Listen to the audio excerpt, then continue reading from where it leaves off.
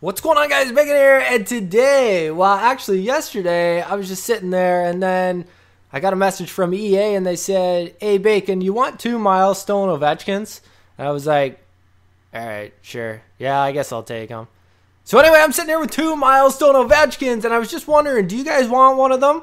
I'm going to put the other one up as a trade day. So my Ovechkin's going up as a trade day because I got to pull an Ovechkin if I want to use him, right? I did test him out for 6 or 7 games, and he is worthy of being on my team. He's not too bad. So my trade day, he's going up for $1 million. But how are you going to win the other Milestone? The last giveaway I did was, there he is, scoring an OT winner.